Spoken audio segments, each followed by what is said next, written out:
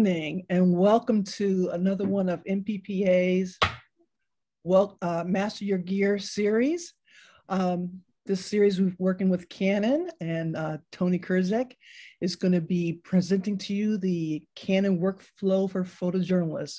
We're going to be exploring voice tagging, the IPTC, image transfer, ESO utility, and PhotoMechanic live ingest and more. Now, the whole nature of the series is like, why read the manual when we can do it for you? And if you're like me, a lot of other photojournalists, I rarely read the manual until I actually need something and I can't figure it out. And this Master Your Gear series is the type where it helps you go past that. And Tony is one of our great Canon Pro reps who has a great depth of experience in all aspects of this. He has been with both a photojournalist and has been working as a Canon senior market rep for the last few years, about almost a couple of decades now. But he started his career as a photojournalist, still a photojournalist, in the New York metropolitan area. He was a staff photographer at the Star-Ledger in Newark, New Jersey for 19 years, where he was instrumental in the paper's conversion from film digital in the late 1990s, and later with using Canon's DSLR cameras.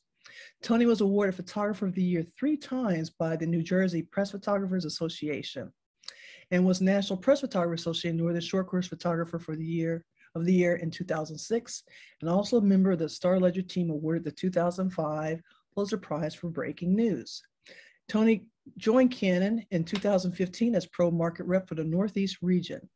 Currently, he primarily provides support for the photojournalism community, including major national agencies like Getty Images, Thomas Reuters, European Press Agency, both large and small newspapers, and freelance photojournalists.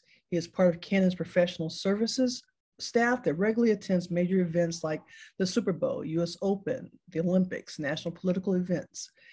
He is an expert in wired and wireless networking of Canon cameras, Canon robotics, and remote cameras.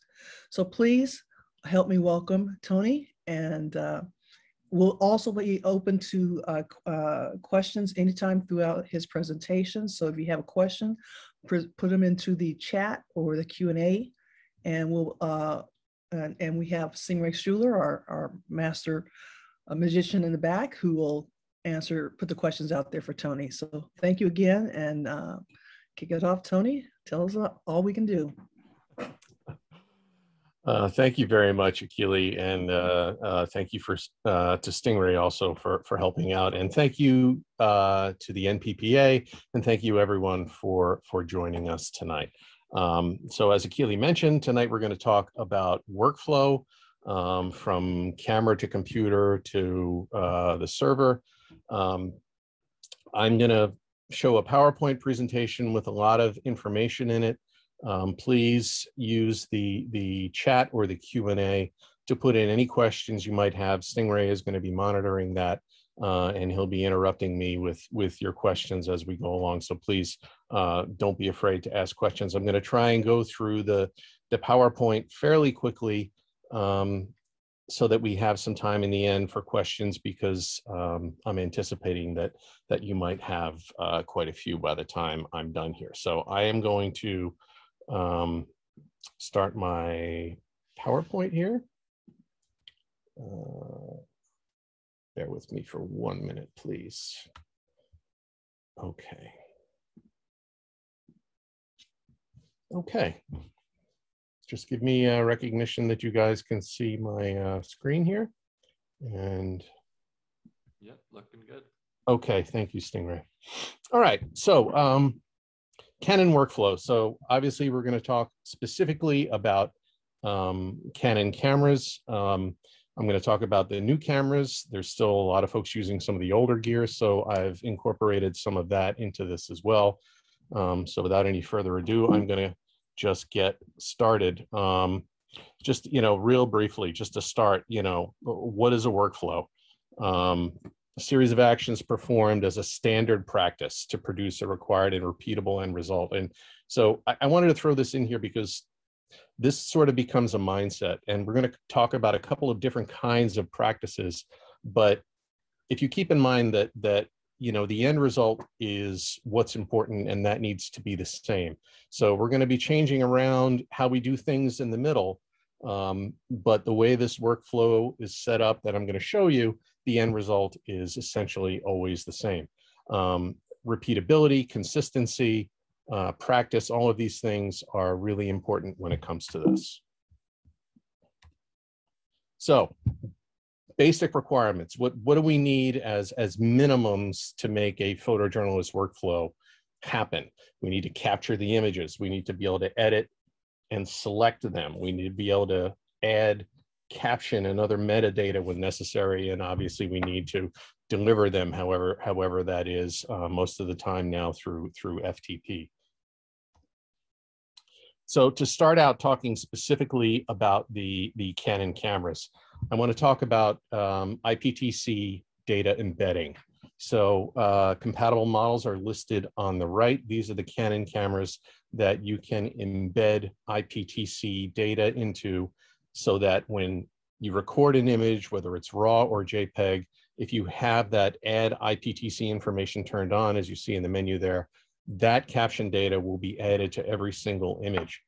This becomes important when we're talking about FTP, or transmitting straight out of the camera, where you don't have time to go into a program like PhotoMechanic and add specific caption data. You can have data embedded right in the camera. Okay, so how do we add this IPTC data? Right now, this is done through our EOS utility program, and I'm going to be talking a lot about EOS utility and some of the functions that you can do with this program with our cameras. This is something that you should have installed on your laptop pretty much at all times, because if, for example, your card reader goes down, you have no other way to get images into the computer, EOS utility will allow you to connect the camera with USB and get the images off the card. So important to have for that reason alone.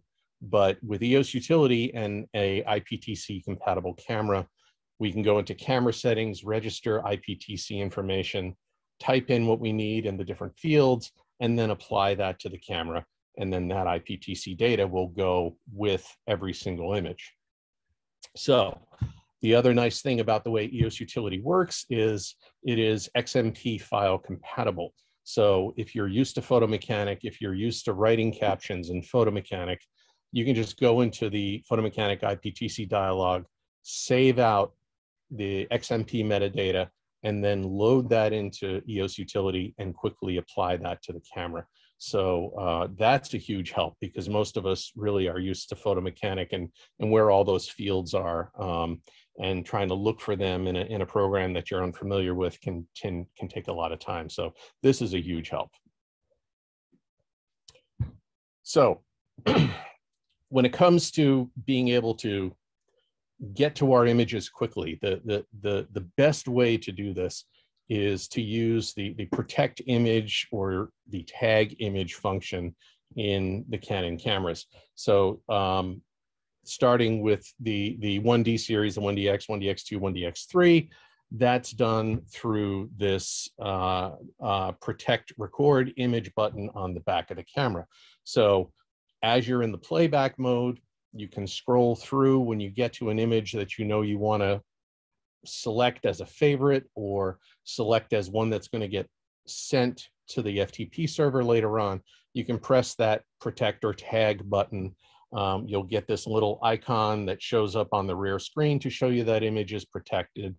And then when you bring those images into PhotoMechanic, if you sort by tagged the way the menu shows here, then all of the images that are tagged will come up at the top of the frame. You'll be able to see them right away and have them separate from everything else, where you don't have to scroll through everything and get to the tagged images. So that's really cool.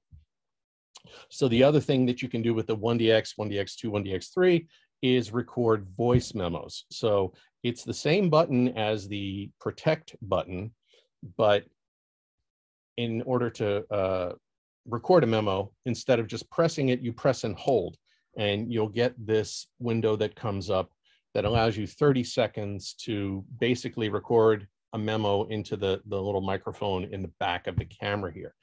So this is really, really popular for sports photographers. Right after, an important play, they'll go into the image and basically say, what happened, who, what, where, and then protect that image. And they'll now have the image protected and have that voice tag go along with it. You get 30 seconds per clip. If you need more than 30 seconds, you can record multiple 30-second clips that will get associated with that specific file. And again, when you record a voice tag, you'll see this icon show up that says there is a WAV file attached to that image. Hey, Tony, there's a question. Yes. Asking, is there a way to be able to voice tag after locking the image? They've only noticed they can do it before they Correct. take the photo. Yeah, that is absolutely correct. So one of the functions of protecting or tagging the image is to prevent that image not only from being deleted, but prevent that image from otherwise being changed on the disk. So when an image is protected, it's the same as if you were to protect it with the Finder or with Windows Explorer. That file cannot be changed until that protected status changes. So the long and the short of it is you have to record the voice memo first, and then after that voice memo is recorded, you can protect the image. So yeah, thank you for bringing that up. That is a very good point, that you can only record a voice memo with an unprotected image. Okay, so on the R5, it doesn't have that same protect sound record button, but it does have a rate button. And on the R5, you can program that rate button to function the same as the protect record button on the 1D series. So these menu items here show you how that happens. You select the rate button function, and then you set it for this protect, hold, record memo. So the R5 can do voice tag files.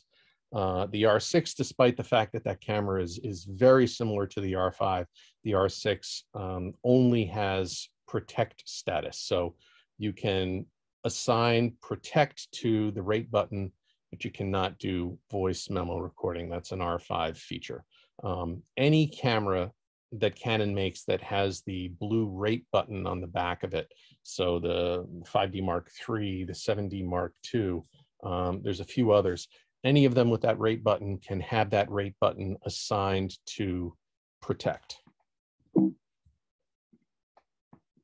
So the 5D Mark IV out of the box does not come with a voice tagging feature, but for a $99 upgrade, and a lot of people don't know this, but you can send your 5D Mark IV into Canon, and for $99, they will add that voice tagging upgrade feature to the 5D4.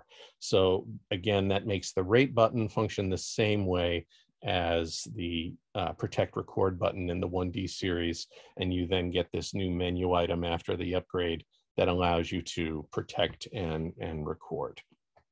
Just a side note, if you're a video person and you have a 5D4 that has the Canon log upgrade, it's a one or the other thing. You either have the log upgrade or you have the protect upgrade, but not both. So you need to dedicate an individual body for that. The other thing is, since the 5D4 does not have a microphone on the back of the camera, the microphone on the front of the camera, the built-in video microphone, is what's used to record the sound. So the EOS R. If you have an EOS R, there's a couple of ways you can protect, but there's a really fast way to protect on the EOS R, and that's using the multifunction bar. And admittedly, folks sort of have a love-hate relationship with this multifunction bar, and some people use it, some people just don't use it at all. This is a function that you can set for that multifunction bar that operates only in the playback mode. So the multifunction bar, if you swipe your finger across it and while you're shooting, it's not going to do anything. But if you program, as it shows here, just for the playback mode, and then set either a left or a right tap as protect, when you're in the playback mode and you're scrolling through your images, you can just quickly tap on that multifunction bar, whichever way you program, right or left, and that will change the protect status of an image. So I found with the EOS R that this function actually helps out a lot. So Stingray, this one is just for you. Awesome, thank you. So for cameras that don't have a protect or don't have a rate button, if the camera has a Q button on the back of it, if you press the Q button, it will bring up a menu in this playback mode that has the protect function available in there. There's also, on all Canon cameras, the protect images option in the blue playback menu that allows you to basically go into an alternate protect playback mode that lets you scroll through and then select the ones you want to protect. So not as quick as doing it with the other cameras, but you can do it with any and all Canon cameras. So I'm going to go through a couple of different workflow scenarios and talk about a way to do it. As we all know, there are many different ways to do many different things. I'm going to show you 4 different cases and a way to handle a workflow in these 4 specific cases. So, you know, if something I'm talking about doesn't jive with your workflow, I'm going to leave time at the end open. We can talk about maybe substituting some things or changing some of the things I talked about. So please, you know, feel free to interject with that.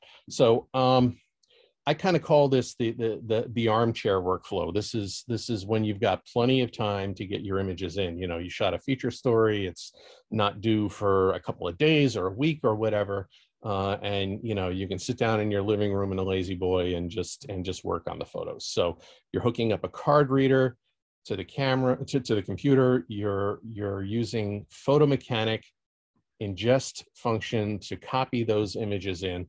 And so in PhotoMechanic, one of the options with the ingest function is to also apply IPTC caption data. So if you're not using this function with the PhotoMechanic ingest, if you're the kind of person that's just going into the Finder or going into Windows Explorer and sort of dragging your images off the card to a folder, it may seem like this might be a longer way of doing it, but once you have it set up the way you want, it actually goes a lot faster and is a lot easier. So with the ingest function in PhotoMechanic, you can set up a base folder where everything goes, and then you can have it automatically add the date of the ingest. So, you know, today's date would automatically be created in that subfolder, and then you can have it automatically create a folder for the assignment. So if you want to put the story slug or assignment number or whatever you want, PhotoMechanic will also do that automatically in the ingest process, and then will also automatically apply a batch caption. So I talked about embedding caption data in the camera, which is really important. But if you do this with the ingest function in PhotoMechanic, having that data in the caption already is not going to change anything unless you tell PhotoMechanic to change those specific fields. So when it comes to embedding the data into the camera, I tell people that at the very least, if you have that IPTC capability in your camera, at the very least, you should have the fields in the IPTC areas that never change. So your name, the credit for the organization that you work for, whatever copyright information that is always in there. So those things that regardless of when the assignment is done or where it is or when it is, that data never changes. So that basic data should always be loaded into the camera and the IPTC turned on. So at the very least, that data is there. When you do the PhotoMechanic ingest, you can have PhotoMechanic either overwrite that with new data Or if you leave those fields blank and unchecked, there's check marks next to each one of these fields. If you leave the check mark off, PhotoMechanic will leave that field as is. So it will carry over the data that's in the camera. So that's up to you how you'd want to set that up. But I really strongly recommend that you have that basic data that never changes loaded into the camera at all times.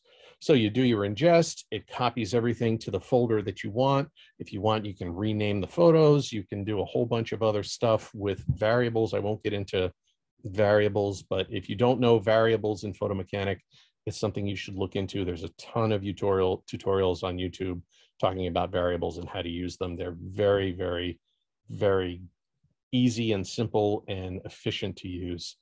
There's also the PhotoMechanic code replacement, which I won't really get into, but if you want to just make a note to Google PhotoMechanic code replacement, if you shoot a lot of sports, that's something you should be doing as well. So it goes into PhotoMechanic, then we go into Photoshop or Lightroom. We're going to do our cropping, we're going to do our toning, we're going to do whatever we want to make the images look the way we want. We can either add detailed caption data in the file info of Photoshop, or we can save the image out as a JPEG and then, you know, go back into that save as folder with PhotoMechanic and add additional specific caption data. Either way you want to do that, that's up to you. Photographers tend to do it both ways and like the way they do it, and either one is fine. And then so when those images are saved out, they get delivered usually via FTP or whatever you use to deliver to your customer or your agency or whatever at the end. So that's the armchair workflow. Then we step it up to what I call a deadline looming workflow. So, you know, they don't need the stuff immediately. This isn't, you know, the plane just crashed and I've got to get the pictures in. This is, you know, nighttime sports where, you know, I've got a little bit of wiggle time, but I'm still in a little bit of a hurry. I need to be fast. So start with, again, that basic IPTC data that gets put into the camera. While you're shooting, you're going to review, you're going to protect, you're going to add voice memos as necessary. And then one of the other things that a lot of people don't know that Canon cameras can do is in-camera cropping. So sometimes, you know, you shoot something and you think it's a little loose and, you know, you don't really feel like you want to send the image in that way because, you know, some of us don't really trust the folks on the other end that end up cropping the stuff. So the camera can do in-camera cropping, and you can apply a crop however you like, sort of. It goes by different ratios. It's not a full scale, you know, however you want to crop it, but it does have a lot of flexibility and does allow you to sort of have control over how the crop goes. And then you can save out a new JPEG with that crop applied, and then you can protect that new cropped image. So once you get to the point where you've got your selects, your protected images on the disk in the camera, I would go to EOS Utility. So at this point, we're going to be skipping the PhotoMechanic ingest function, but we're going to go to EOS Utility and connect the camera directly to the laptop using a USB cable. Now, you don't have to use USB. EOS Utility will work with Ethernet or Wi-Fi, but USB is the fastest way to get the images in. So when we connect by USB to EOS Utility, when EOS Utility is installed in our computer, it automatically launches and we go to the download images.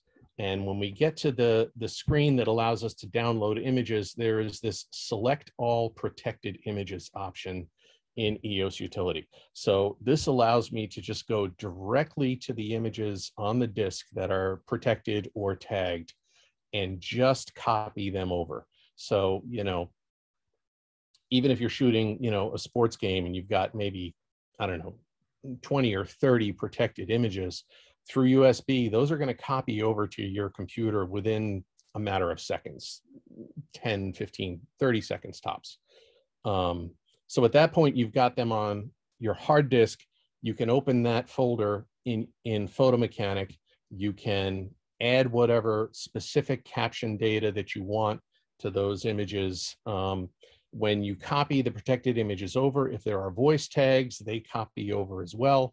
PhotoMechanic will allow you to listen to those WAV files and get your data back that you spoke into the camera. You can also use PhotoMechanic to save out the image with a new crop on it. If you didn't want to crop in the camera, you can crop in PhotoMechanic as well. Save out that new image in PhotoMechanic while also using variables and using the sequence option. Will save out with a new name with an automatic sequence number. And at that point, you can deliver your images. So this workflow, once you get used to doing this, is actually really fast. You can go from connecting the camera via USB to sending the image within a couple of minutes. I mean, it really is very fast and very efficient. And this is one of the other cool functions of EOS Utility, is the fact that you can just get to those protected images on the disk and not copy everything over, but just copy those. Okay, so this is the breaking news, need it now, got to get there as quickly as possible. You know, this is the riot going on, the plane crash, the whatever. They need the images immediately. So the front end workflow, the capturing, the tagging, all of that is the same.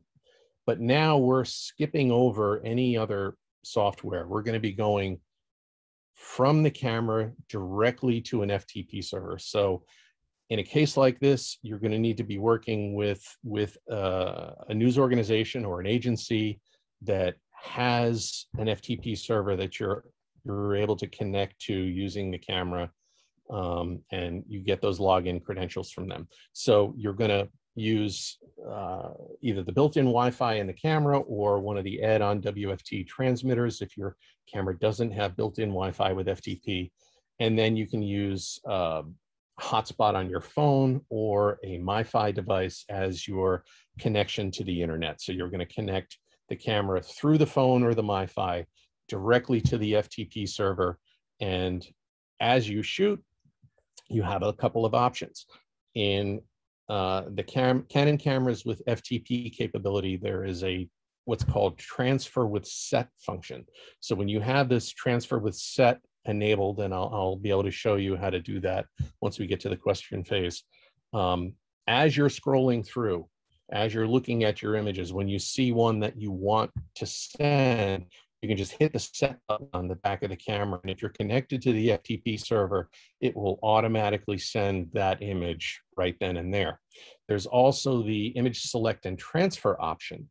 So in that part of the FTP menu, you can scroll through and either select images individually. You can select a range of images. So I want, starting at this and ending at this, I want all of these sent. But then there's also another really neat function with some of the Canon cameras like the 1DX2, 1DX3, R5, where you can tell the camera to send the protected images only.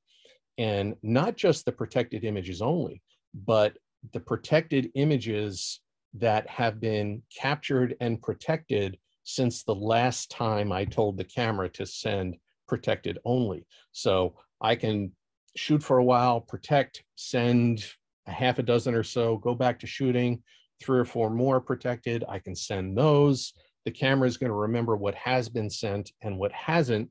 And when I protect those new images, the camera will only send the newly protected ones. So this, again, is where that embedded IPTC information becomes really important, because we're not using a program like PhotoMechanic to add any specific or additional IPTC data, but the images are at least arriving on the server with your credit, with some caption information if you want it in there. So at least they know who shot it.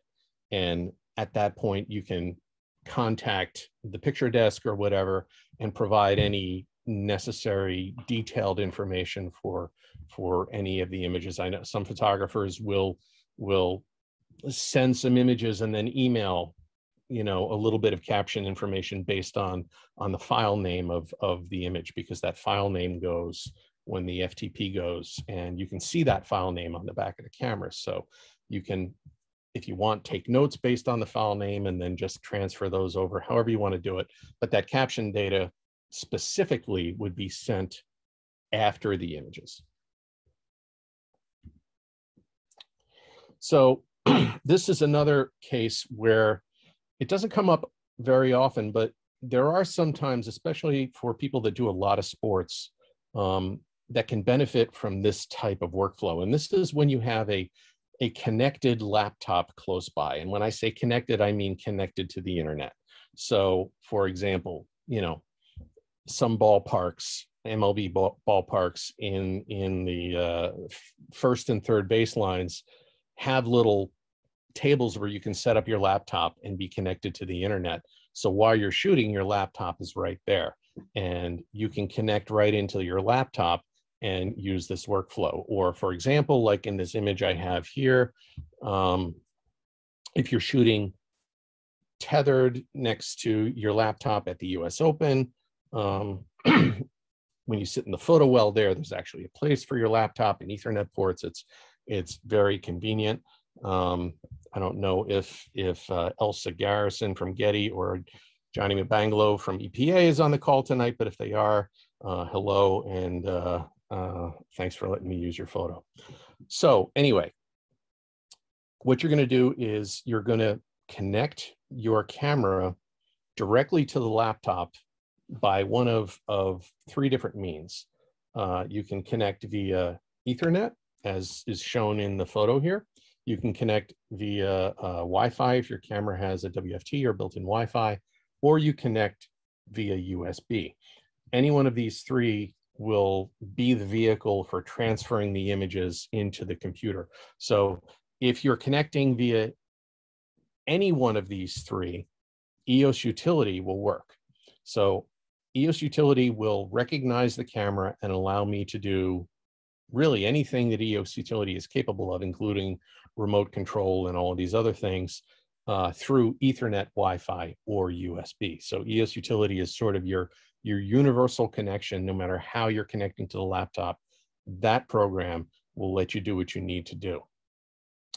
If you're connecting via Wi-Fi or Ethernet, you can run an FTP server on your computer and then use that FTP server as a means for directly sending images from the camera as you shoot. So in all Canon cameras that have FTP capability, there is an automatic transfer function. So I talked about using the select and transfer, and I talked about using the transfer with set functions.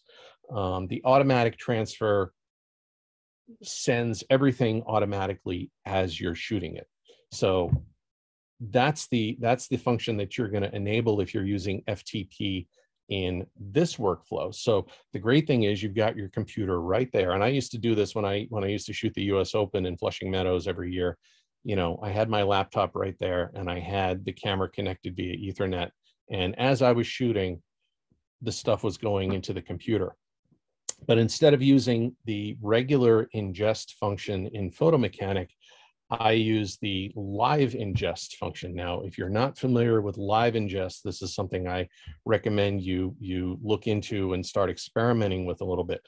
Live ingest is really cool because it will set up a hot folder on your computer that PhotoMechanic will constantly monitor.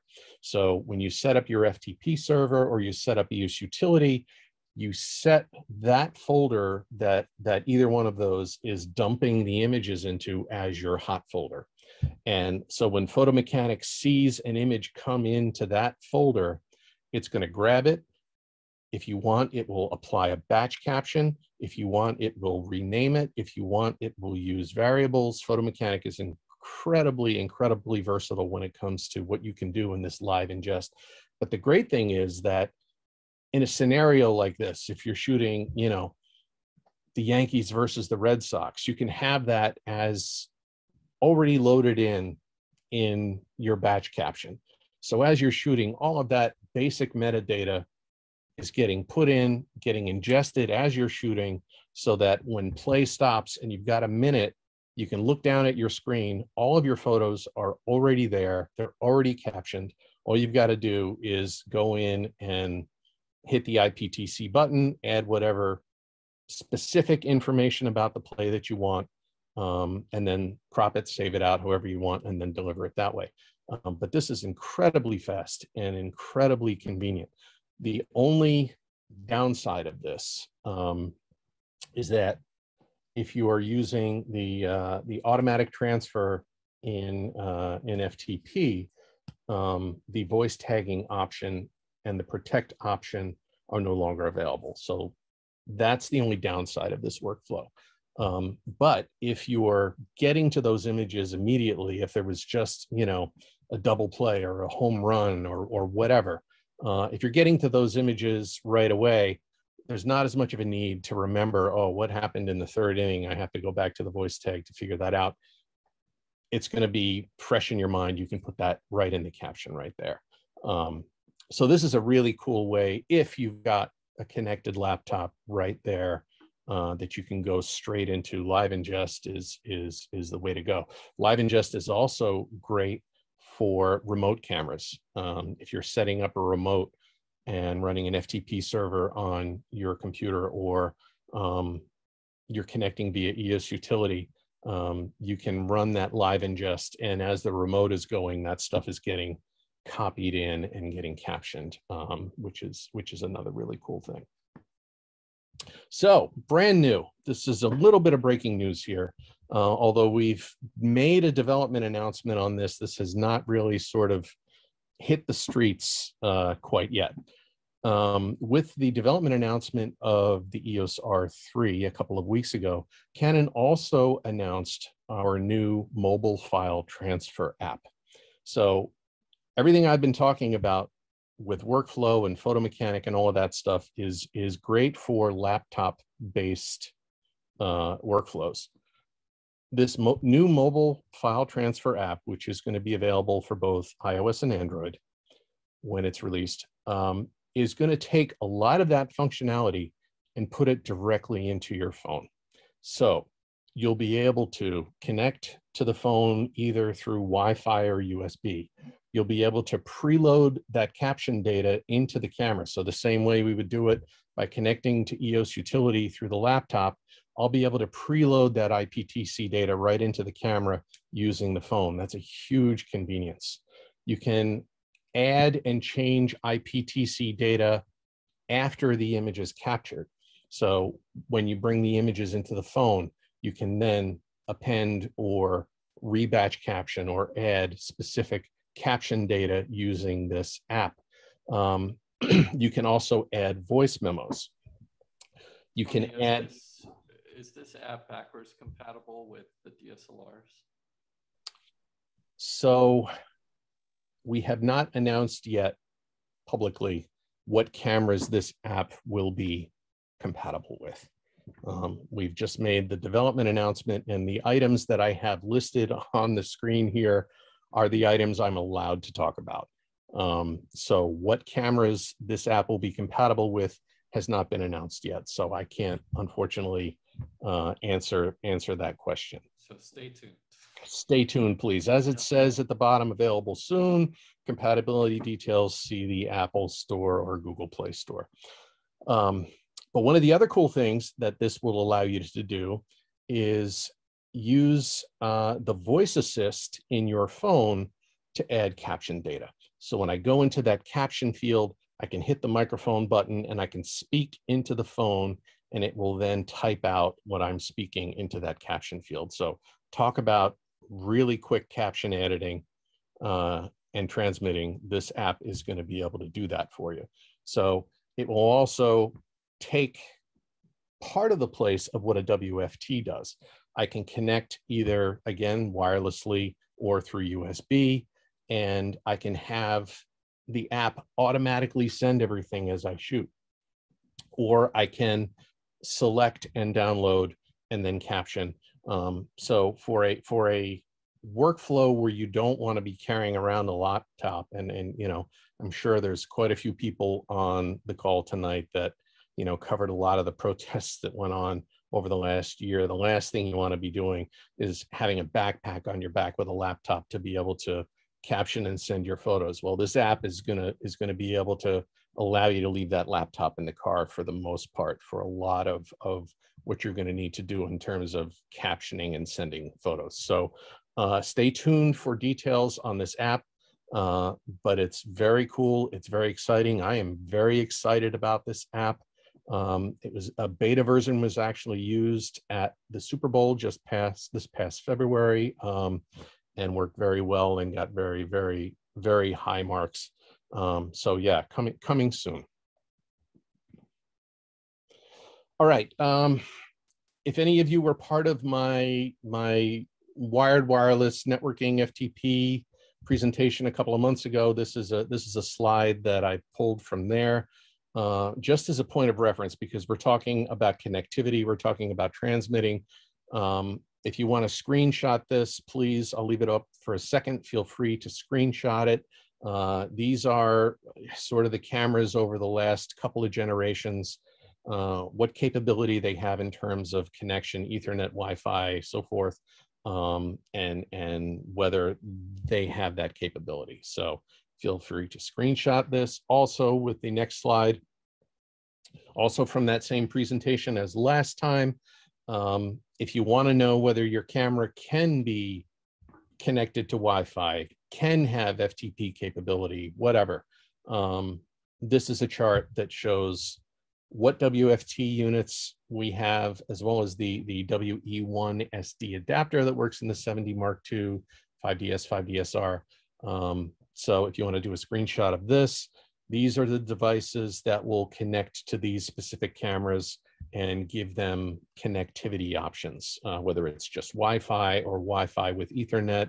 It's going to depend on the camera and the device. If you need me to go back to this at some point, please just say I will go back to it.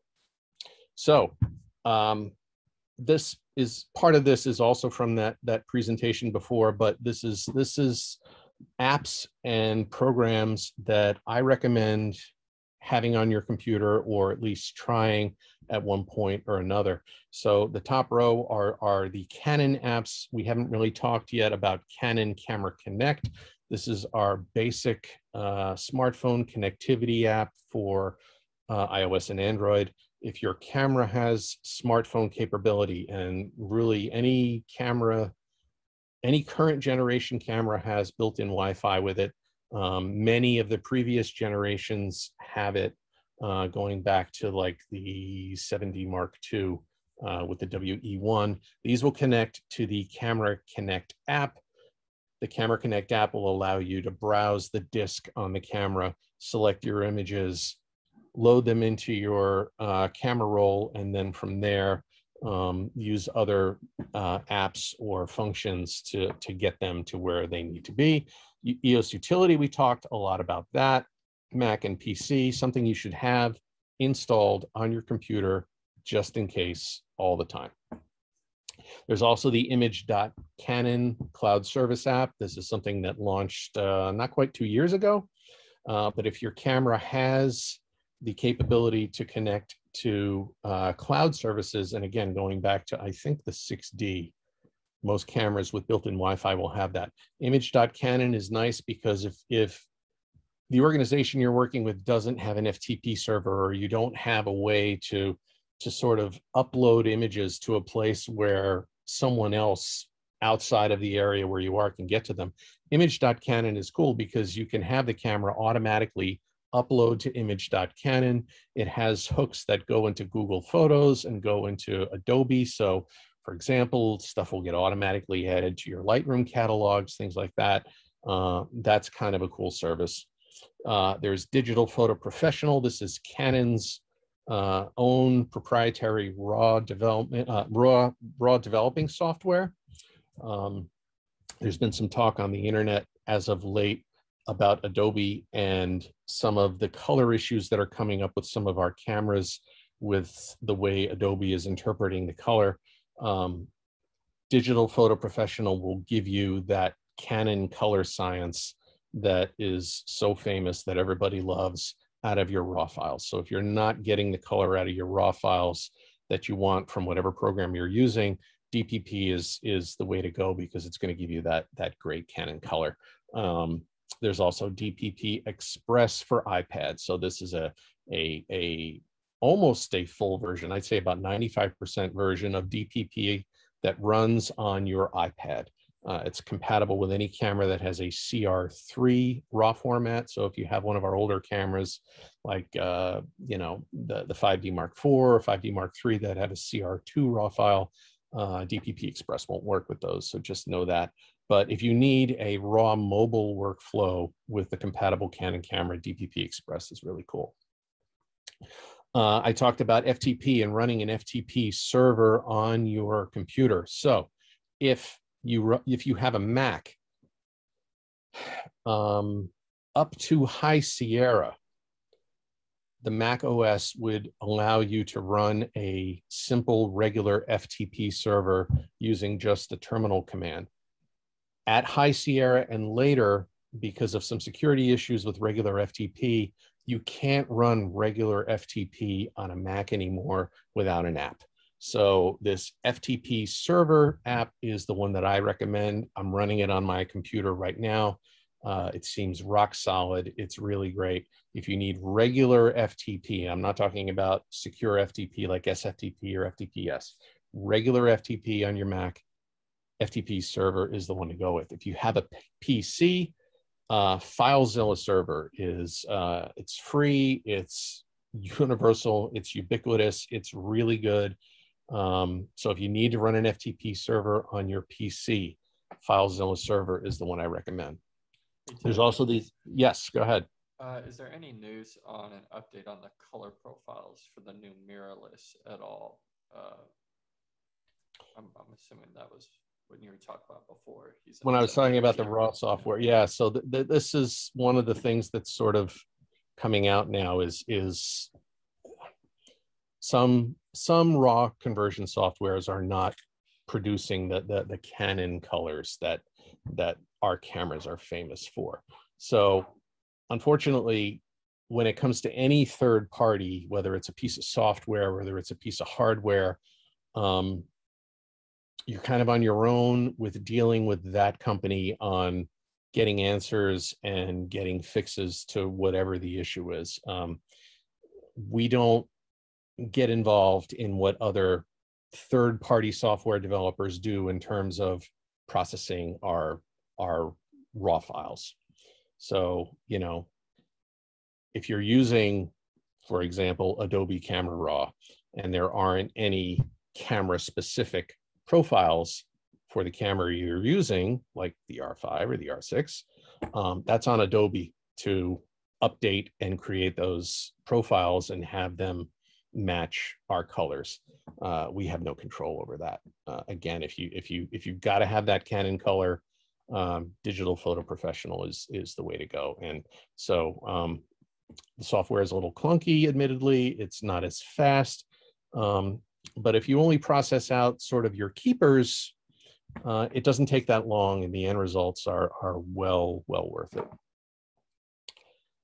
So getting back to the apps, and this is going to be the last slide, and we'll get to the rest of your questions. But talking about FTP, if you're doing a mobile workflow, if you want to be able to have a way to quickly get images onto your tablet or your phone, this FTP Manager or FE File Explorer for iOS, either one of these programs are kind of unique in that they're not only an FTP client where you can sign into an FTP server and upload and download. These two programs are unique in that they allow you to run an FTP server on your phone or on your iPad. And that can be really convenient and really fast, especially when you think about using that transfer with set function that's in our cameras. If you're running an FTP server on your phone, you can have multiple cameras connected to it via FTP at once.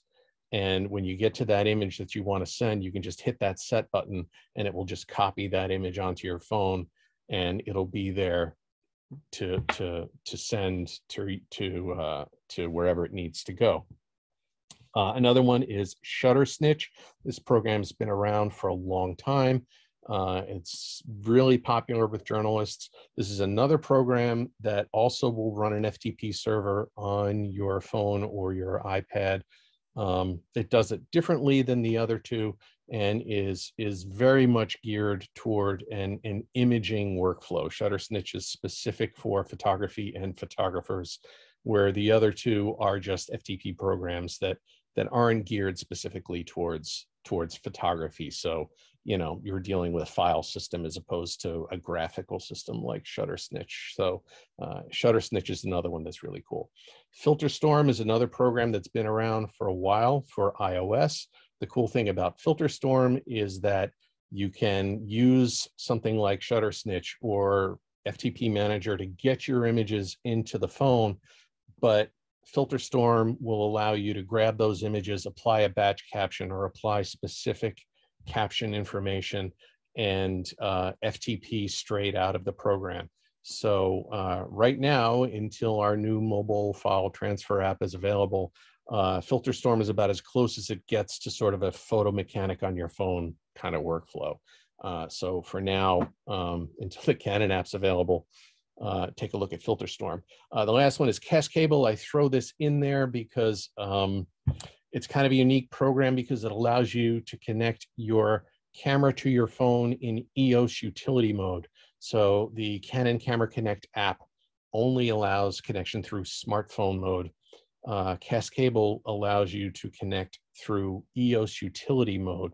So for cameras, for example, like the 1DX, the original 1DX with the WFT transmitter that don't have that smartphone capability, that ability to connect to Canon Camera Connect, Cascable will connect to that camera in EOS utility mode and allow you to access the images on the disk straight from the phone. So that's it. I'm going to leave this slide up for a couple of seconds. If you guys want to jot down my contact info, there it is, my email. Please feel free at any time. I'm here to help. So with that, I will open up the questions. So Stingray, let me have it. All righty, nothing yet, but I'll let you know. Oh, well, okay. That's either really good or really bad. Either I covered everything or you guys are asleep. So hopefully not the latter, but yeah. So again, with all of the stuff that I've showed you tonight, it's one way of doing it. It's a way that working with photographers in the field and having worked as a photojournalist for years, these are some ways that you can get these things done. You know, you may find that for your workflow, for however you're doing it, you know, some step in the middle that I put in there, you might want to replace with something else, another piece of software or whatever. You know, you're going to use what works for you.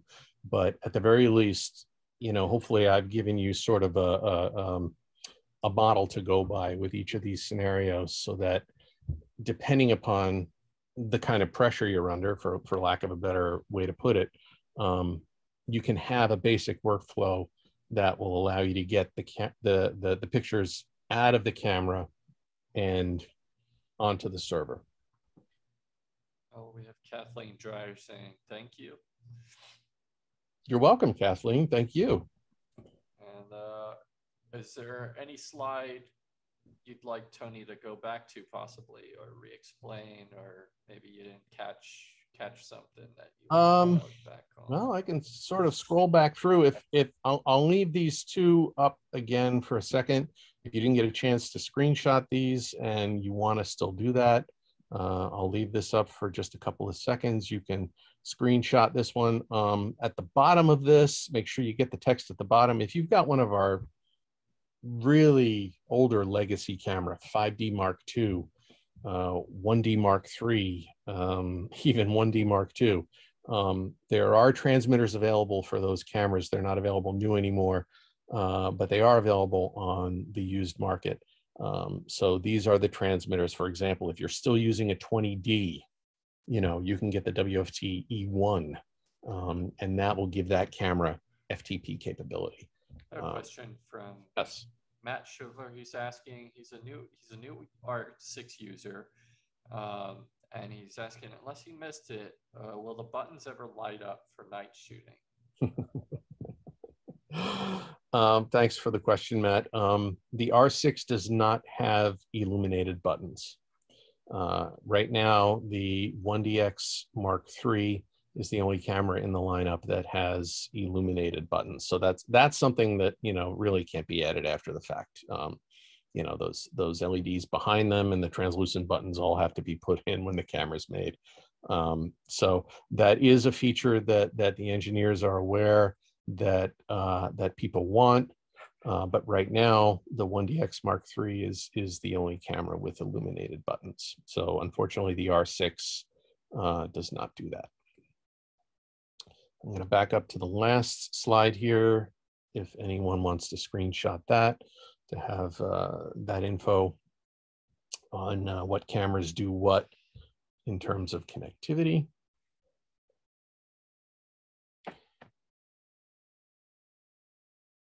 And I'm just going to scroll through again to see if I missed anything. Again, the MFT app is really exciting.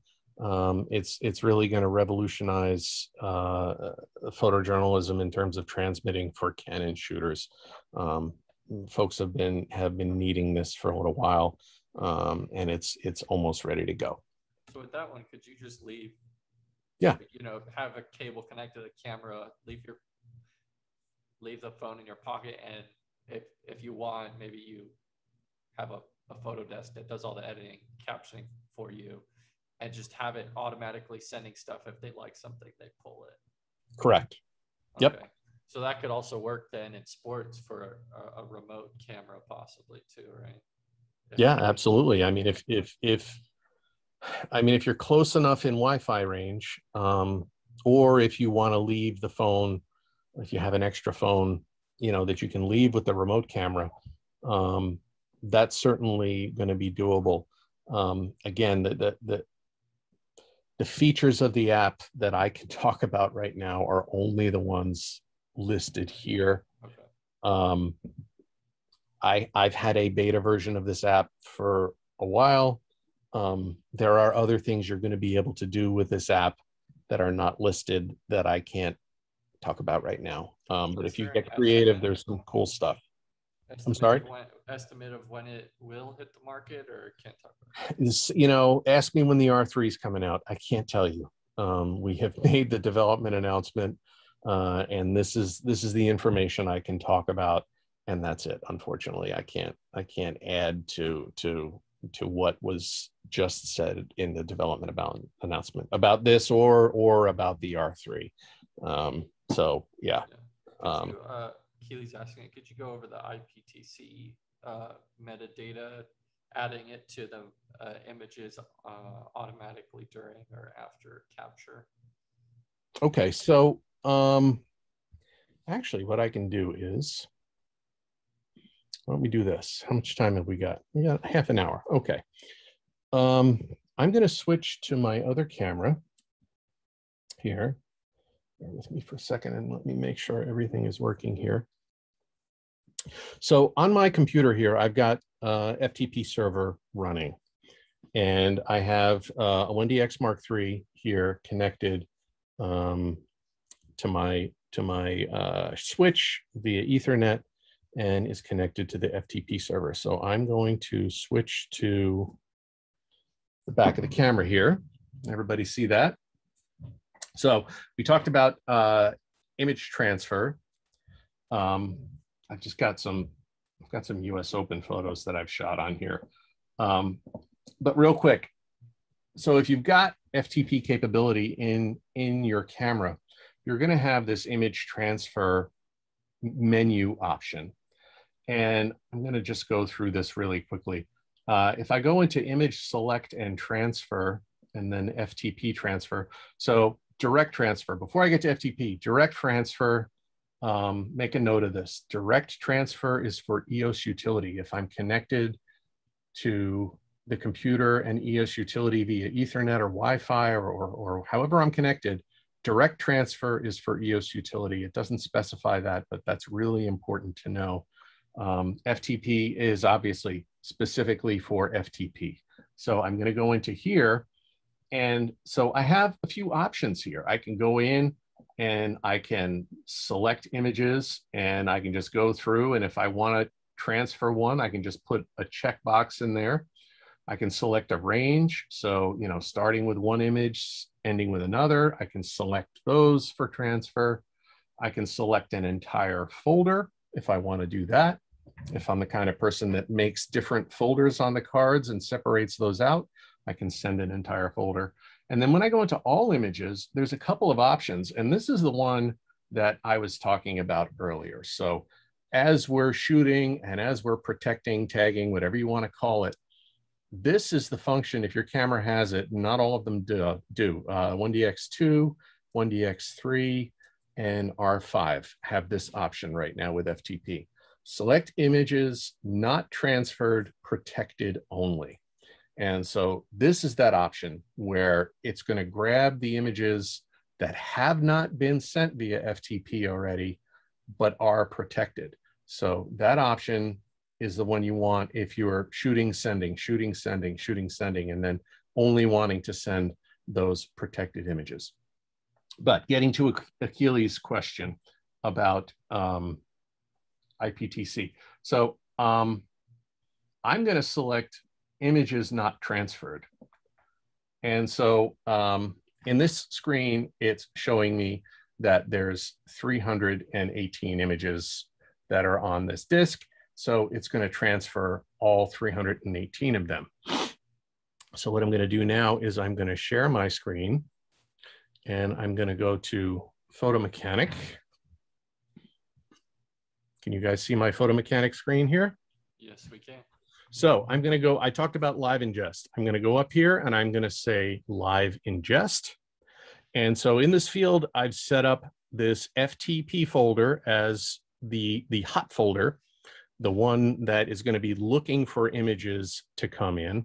I talked about variables. I won't get into this in detail. This is incredibly powerful function that PhotoMechanic has. All of these different things that I'm scrolling through, these specific items in terms of metadata, these variables will look for and be able to apply specifically based on the metadata of the camera. So this is incredibly powerful and very, very cool. But you can have these variables in place. You can apply IPTC stationary pads. So Keely, this is getting to your question.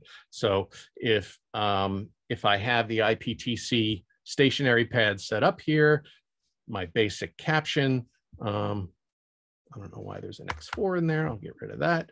So if I have this apply IPTC stationary pad to photos selected, that basic batch caption information is going to go on everything that gets live ingested. So I'm going to hit start. So now it says waiting for files to ingest. I'm going to close this. So on the camera now, I'm going to say transfer, start transfer, and OK. And so because I'm connected via Ethernet, this is going to go like mad. But you can see now that as these images are going into the FTP server, PhotoMechanic is finding them in that hot folder. It's picking them up and then putting them in this live ingest folder. And if I go into the IPTC info, boom, there it is. There's my batch caption that PhotoMechanic is applying to every single image as it's coming in. So really cool, really powerful. You know, my batch caption would have the basic, you know, what event I'm at, where it is, you know, the basic stuff. And then I could go in here, select any one of these images, put my specific caption information in, and then hit OK. It's going to save that specific data with that image. And then I can send using the FTP function in PhotoMechanic to pass that final image along. So yeah, very cool. So you can see if I go back to stop the share, you can see that it's sending pretty quick. So these are you know 1DX2 JPEG files, and the cool thing about the latest firmware update with FTP is that it shows me how much time I have left for my transfer. So that was a new thing that was added with the latest firmware update for the R5 1DX3, 5D Mark IV, I believe. Several different cameras got a firmware update that now adds this images and time remaining, which is really helpful, especially with Wi-Fi and cellular. Sometimes you kind of need to know how long before everything is done. So yeah, very cool. I'm just going to hit cancel and stop it because we're kind of done. But you can see now, as I've canceled, it tells me that 149 transferred and 169 failed. They didn't really fail. I stopped the transfer, but those were 169 images that were tagged to be sent, but did not send. So you'll also notice the little X and 0 next to those text lines. So if I go into my playback mode here, anything that has the 0 showing here next to that set, that image successfully transferred. So if I have the transfer with set enabled in this camera, if I come across an image, I'll sort of go the other way, and I'll probably hit one that doesn't have an X, that doesn't have a 0. Bear with me here. There it is. Okay, so that X tells me that this image was slated for transfer, but did not transfer. So with the transfer with set function, I can hit the set button on the back of the camera, and then boom, that image just went. So if you have the info displayed on the back of the camera using the info button, you can have that information as to whether the image was slated for transfer and whether that transfer went through successfully. And in this case, with the info displayed this way, I have two indicators. I have the circle next to the set here, and then I also have this little icon here that shows me that this image successfully transferred. So as I go through and I see, oh, wait a minute, you know, that's a nice shot of Serena. It didn't go. I want to send that one. I can hit the set button, and boom, it's going to send that one and then show that it's successfully transferred. Now, if I go back to sharing my screen and I go back to PhotoMechanic here, these are the images that transferred that PhotoMechanic picked up in the live ingest. And as I mentioned, I can go to any one of these. I can blow it up. I can hit the Z key and see if it's in sharp focus, if his eyes are open, whatever. And then I can also, in PhotoMechanic, hit the I button, and then there's my caption information. So this is, notice at the top here, it says IPTC info for this specific image.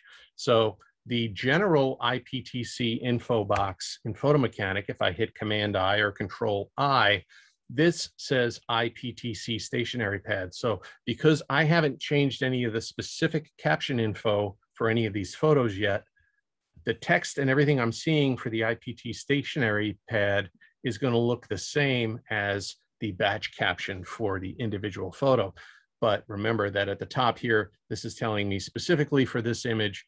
And at this point, I can type in, you know, whatever I want, my additional who, what, where, why specifics about, you know, this image, and hit OK.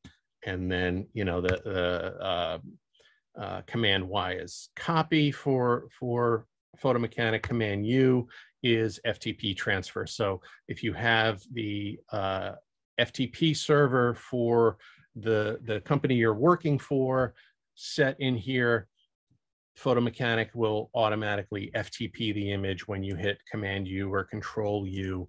You can also have it save out as a more compressed JPEG. You can rename it, again, using these variables. There's a lot of options here. So, you know, while this isn't specifically a PhotoMechanic tutorial, in terms of photojournalism, this is one of the most powerful programs you can be using for quick editing, selecting, captioning, and transferring images. So yeah, any questions? How am I doing? Schiffer says, thank you. It's been incredibly helpful. Okay, great. All right, well, is there anything that you wanted to ask about that whole process?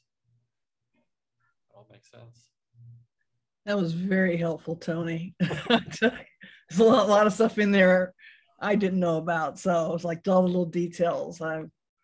Thank you. My pleasure. And so, you know, a reminder to everyone that despite me going quickly and sort of rifling through a lot of this stuff, this is being recorded. So as an NPPA member, you can go back and, you know, if you have nothing else to do, listen to me drone on and on again about how to do workflow. So yeah, those recordings are available. And there are also some on cameras. So if you're looking at, you just bought a camera and you're curious as to what's going on in the menu system, go back into those archives and look, see if that camera's up there. It's great. Great Yep. stuff. Thank you, Stingray. And yeah, on that, I put my contact info up. Does anybody else still need that? I can drop that back on if anybody still needs my email address, but a general invitation, you know, not just about what I speak about here during these Master Your Craft presentations. I'm a Canon Pro Rep. If you are a Canon user and you have a question about anything in terms of our products, please feel free to reach out to me via email. I'm here to help, and I will jump in and do what I can. You know, I do a lot of fairly long phone calls with folks on setting up FTP, or, you know, how do I make the AF system in the new R5 work the way I want it to? I've been doing a lot of those phone calls because, you know, the mirrorless is very different than what you may have been using over the years with the SLR. So it's what I'm here for. I'm happy to do it. You know, please feel free to email me. Are those, so we got a question from Zach Goodwin.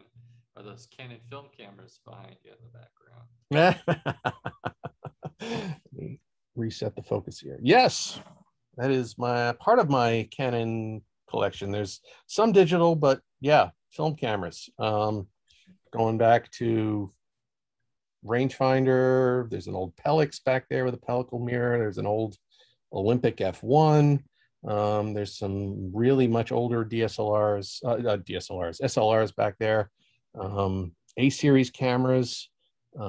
These are my old Star Ledger cameras up here, along with some some magnesium shells. I'm a little curious piece. Got this after I started working at Canon. So this is a 1DX Mark III, or a 1D Mark III, excuse me. So, you know, just some little curious pieces back there as part of my collection. But yeah, thank you for asking about that. Haven't been doing a lot of collecting lately, but over the years I've managed to grab some stuff. It's a pretty cool collection, Tony. Thank you, Akili. Yeah, they're fun. They're fun. And it makes a great background. Yeah, it does. If nothing else. You know, I've been spending a lot of time on Zoom and Teams, and you know, it helps. I love the lighting of it too. You have some like little black, some blue lights back there to. Yeah, well, yeah. You might as well go for it, right? Right. Well, again, this has been incredibly helpful, as a lot of the audience has mentioned in the Q&A there chat. So I thank you so much, Tony, and look forward to your next presentation with us. Next month, let's see, we have, we're going to be doing, are you still using your computer camera for your video calls? The Canon EOS webcam utility helps you look like the pros you are. And we're also doing choosing Canon lenses for video. What are the differences between lineups and what do we need? That'll be, actually, I got that wrong. It's July 14th and 15th. So, oh, no, I'm sorry. Canon Cinema EOS lineup for documentary work, that's July 14th. And then are you still using your computer camera for video calls? Canon EOS webcam utility, and that's July 15th. Okay. Thank you, Akili. Yeah. So a plug for webcam utility before we wrap it up here. I'm not going to be doing that. My colleague Genaro Arroyo from Los Angeles is going to be doing that. He's a great person. He is the webcam utility expert. But just so you all know, that is what I'm using right now. My webcam is an EOS M50 APS-C mirrorless camera, which is why I can sort of touch and refocus and do the eye tracking and all of that stuff, and why I'm coming through nice and clear, hopefully. So yeah, webcam utility, very, very cool. Any EOS camera becomes your webcam. Wow. Very cool. That's something I'd like to explore myself. So Yep. Get off this computer camera. Yep. All Yep. right, so any other questions for anybody else? Otherwise we'll call it a night. Great. Well, thank you very much. Thank you, Akili. Thank you, Stingray. Thank you, the NPPA. Believe it or not, I actually enjoy doing this. And I look forward to hearing from some of you with your questions down the road if you have any. So thank you, everybody. Thank you, Canon. And I also put a plug in for Canon Professional Services. If you're not a member of that, NPPA members also get a discount off of that too. So thank you again.